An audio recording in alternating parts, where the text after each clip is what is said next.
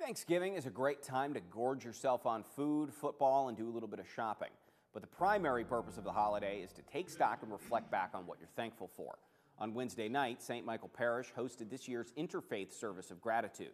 Followers of different faiths came together to thank their Creator for the blessings in their lives and to pray for the less fortunate. Bishop Mark Brennan, Bishop Darrell Cummings, Rabbi Joshua Leaf, and many others all shared scripture readings. The clergy also asked people to bring some non-perishable food items to donate.